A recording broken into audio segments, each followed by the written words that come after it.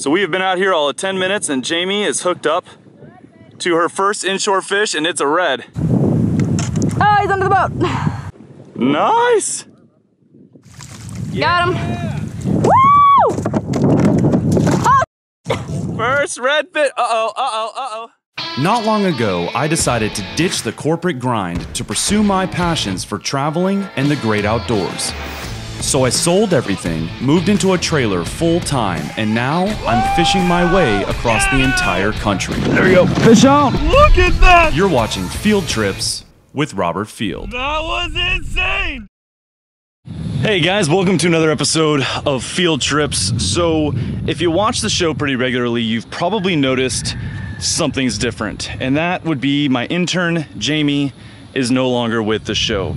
Now, I don't know, a lot of people have had some theories, many of which were pretty offensive and really kind of disappointing to me. I always like to think of my followers as typically pretty good people, but anyways, nothing bad happened. Her internship just ended. She's a young girl just starting out her career and she has moved on to some other things. You can follow along with her and her journey on her blog at jamesleecosta.com. But in the meantime, I thought it would be cool. I've got some kind of archived footage from her first time fishing inshore in Louisiana for redfish, speckled trout, all these fish. Really fun time on an NRS shoot. So check it out. This is kind of my official send off to Jamie. Thank you for everything, for all the laughs and good time and hard work that you put in over the 4 or 5 months we were together. And yeah, enjoy it, guys. So I'm back at one of my favorite places to kayak fish, PAC Kayak Rentals here in Montague, Louisiana.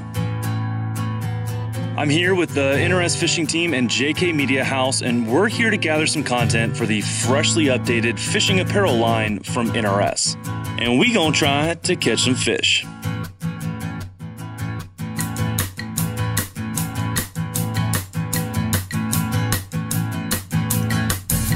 I got a prescription for some happiness from Dr. Robert down the street. All right, so we got about a mile and a half to go to get to where we're gonna fish. We're out here again this year with Jameson Redding, Brooks Betty from Jackson Kayak, JK Media House, and they have been kind enough, gentlemanly enough to offer Jamie and I a little ride out to the spot. Because the wind's in our face, the tide's in our face, and it is a workout. And time is of the essence. Time is of the essence. What? Don't worry, it'll be worse for me than it is for you if it goes south. Riding in style now. So we have been out here all of 10 minutes and Jamie is hooked up to her first inshore fish and it's a red. Yeah. She's never caught anything that lives in here. These are all gonna be new species for her. Oh, he's under the boat. Just take your time. I would sit down now and get your net if you can reach it. Yep.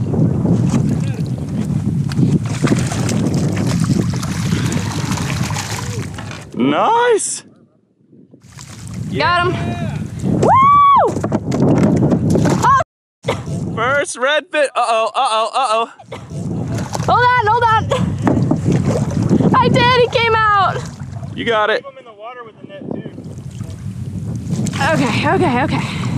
5 minutes into Jamie's first day fishing inshore, and there is her first redfish, and pretty decent one. Croaks, they croak. Yep, that's why they call him drum, red drum. So we're out here for this photo shoot.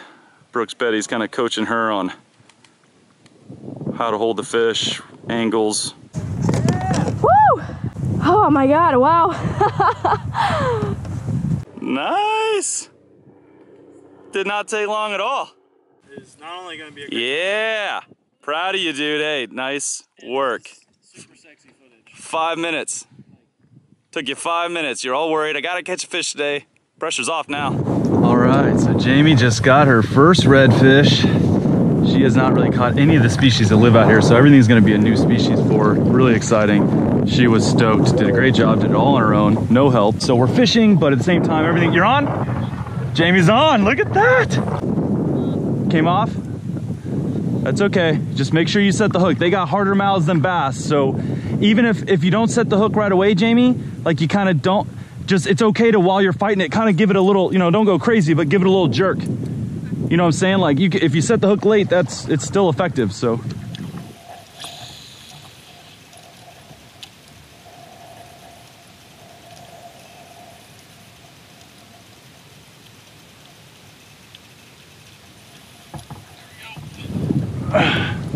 Yeah, fish on the spook.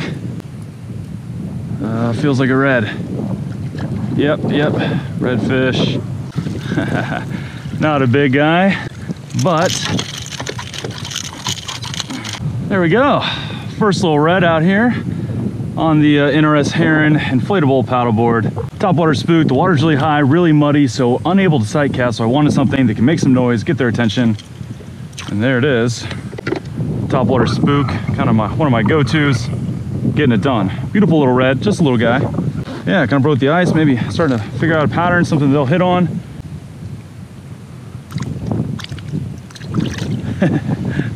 Here we go, keep throwing the spook along these grass edges, see if we can't pick up some more. That was a fun fight, he exploded on it. He actually missed it the first time he came for it, so I sped it up real erratic, and boom, he came back and just annihilated it. That was fun.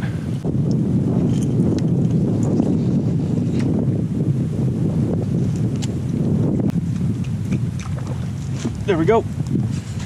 Boom, look at that. 2 casts later with the topwater spook. And there's another red. It feels a little bit better. Not a big guy, but yeah, they're here. They're liking the spook. He's not much bigger, but he is bigger. And I see some more activity up here. It looks like redfish. But yeah, we're getting the pattern dialed in now. This high, muddy water. Again, you want something that you know that they're gonna know that the bait's there. If the little guys will hit it, the big guys will definitely hit it. Let's get it go. There he goes. I don't think he knew he was unhooked yet.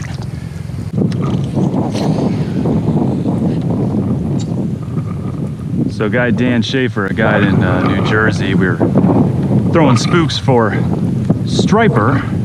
And he taught me a good trick to bounce the rod butt off your forearm, and it really kind of helps pop it back, and it's a lot less fatiguing on your forearm and grip. It really allows me, because I mean, after a while of left-handed working these spooks, you know, my forearm starts burning. Bouncing it off your forearm like that really kind of helps do half the work for you. It really allows me to throw this thing for a lot longer, and they're liking it right now. Both those fish hammered it, just exploded on it. This is a good sign.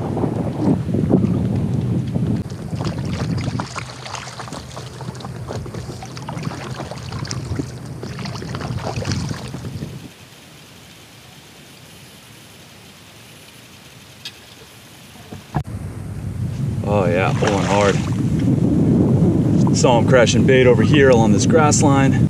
Right here at the opening to this kind of broken up marsh, right on the edge of this deeper kind of main channel. Oh God, he's under my anchor. That's not good. That's not good.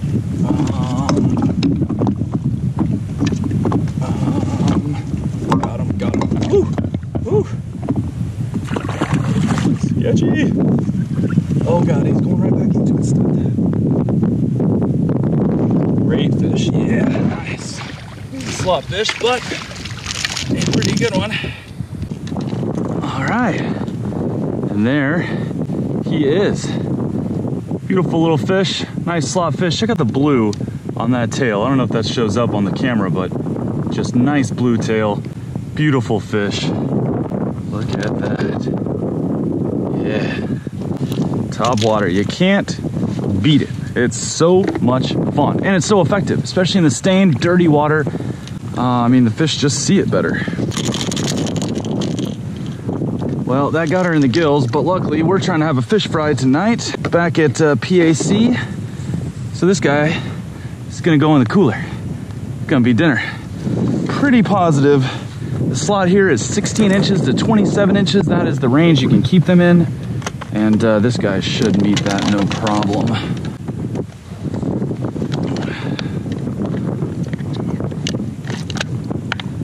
Yep, 21.5 inch red. Make sure that he is secure in the cooler.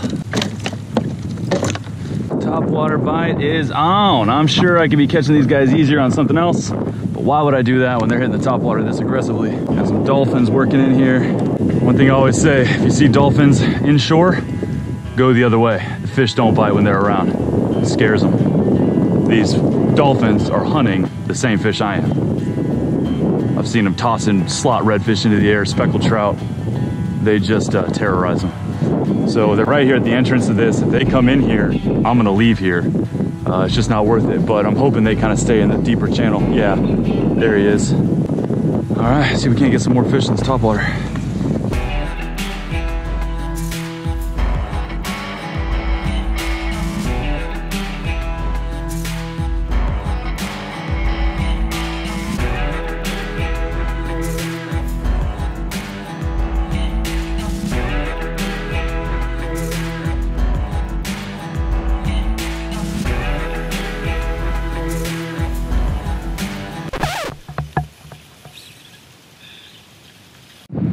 Go, fish on. So I just broke off the spook. I threw it at the grass where I saw a redfish bust, and I threw it a little too far. It broke off.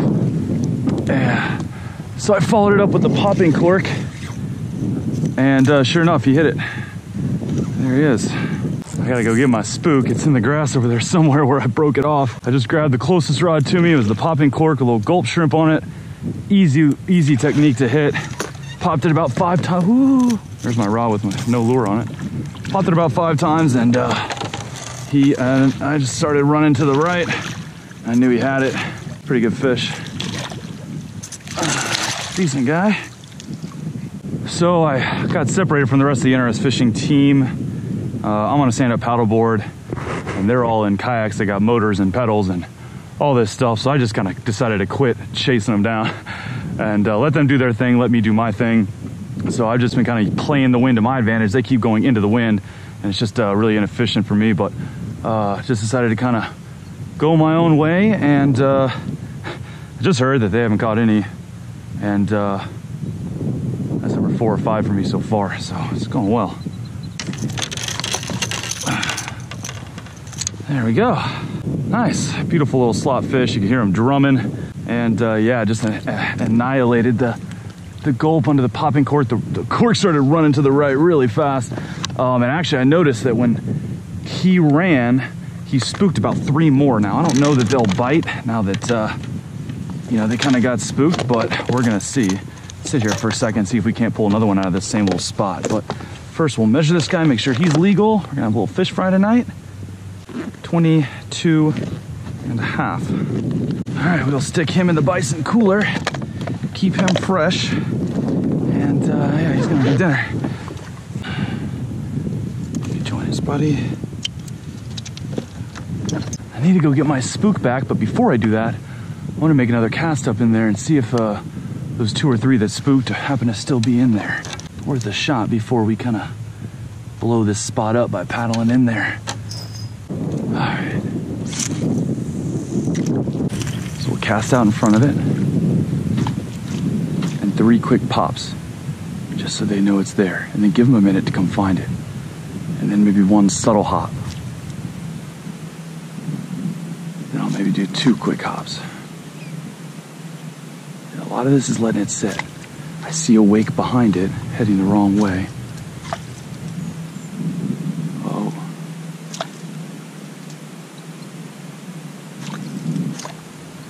Man, there's stuff crashing bait all over.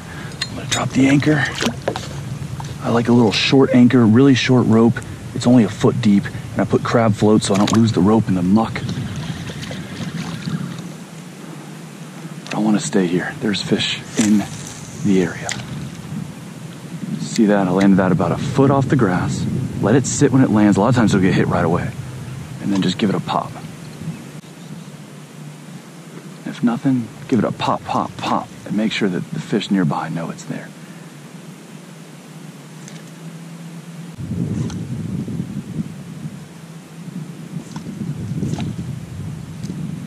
There it is. Oh, took it under. I missed the hook set. Damn.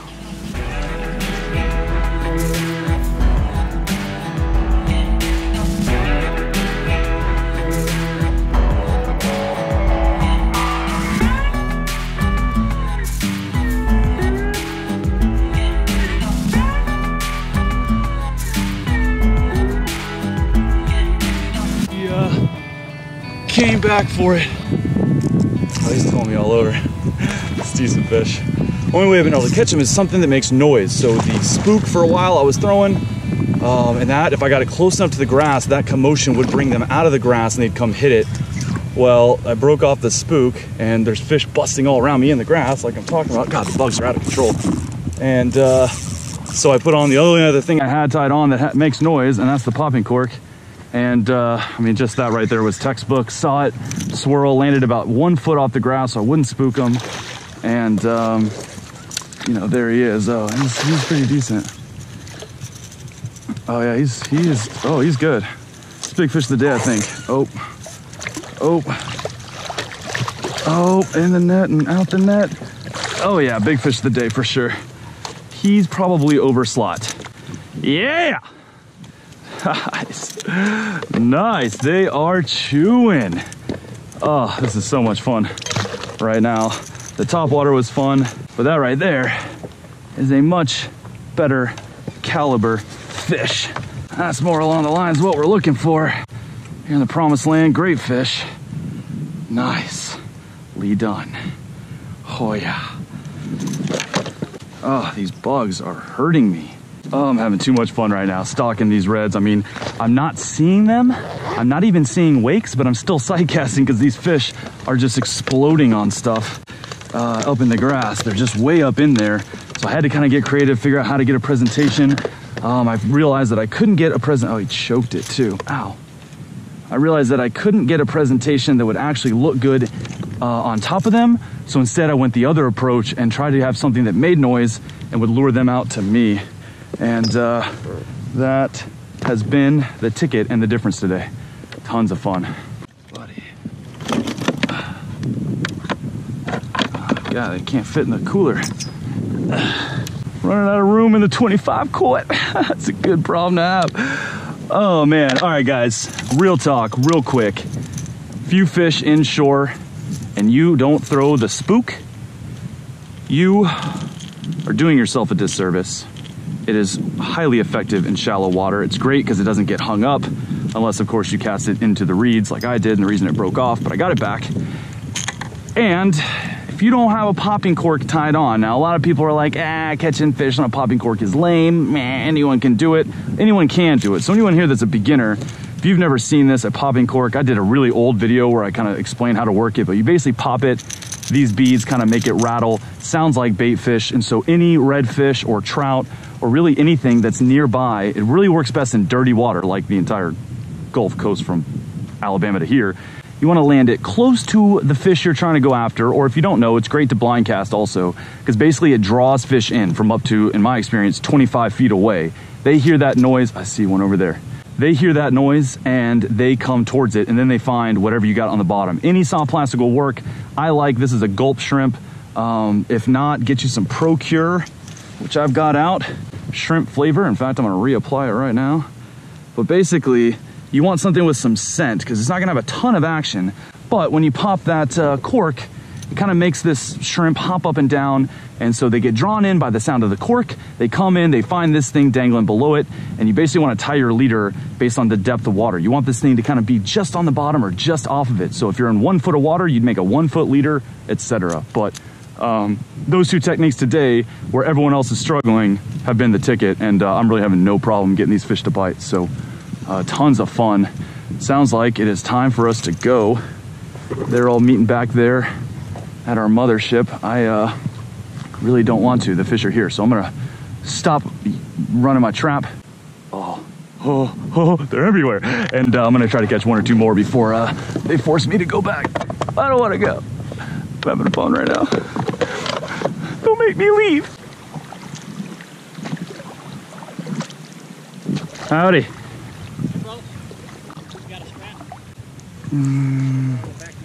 hand it to me and I'll hook it up front, and then I'll hand it back to you and you hook it to the back of me. Okay.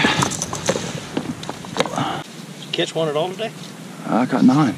Really? Yeah, I got 4 in the cooler under my ass right now. Caught one good one, but it was so far back up in the skinny I had to be able to see. I'm leaving them, but man, I could definitely get us a 5th, but at a time. All right, well, my marsh taxi has arrived. My buddy Fluke Master Gene Jensen. You're good. Got the Torpedo motor on the Bonafide, and he has been gracious enough, gentlemanly enough to come pick up my handicap butt. But what a fun day. Catching reds. Started off with quite the workout. Struggling, kind of getting used to the board, but ended up being pretty killer. If you guys for some reason have not seen Fluke Master's YouTube channel, check him out. He is teaching the world to fish. Yesterday he was helping Jamie figure out how to work a spook. Super knowledgeable angler, worth a follow. Link down in the description. Right now he's my best friend.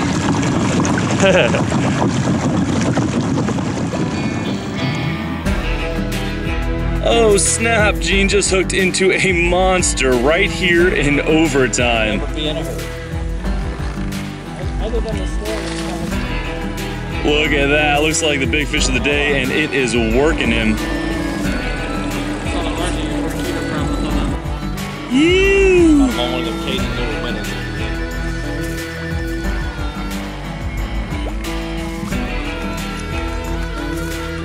And there it is.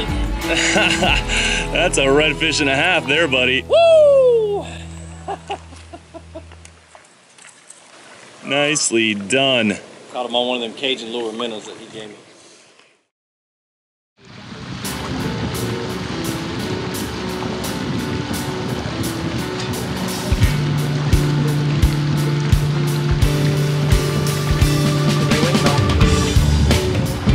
All right, so managed to get on some fish today. I think I caught 9, brought 4 back. Stop bragging. The other guys had some struggles. I caught the biggest one. But yeah, so now Miss Jamie Costa is gonna fillet the fish up, and we'll probably do it on the half shell, grill on the Traeger. That or blacken. Yeah, so leave the scales on yeah.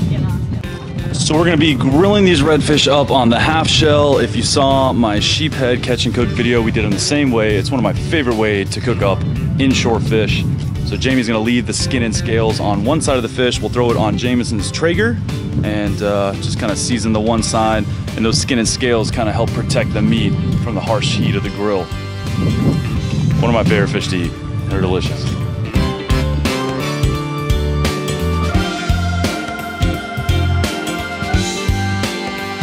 Great things about these Traeger grills from Jay Brooks and Megan Lorraine when I was staying with them. This side. There's another coming.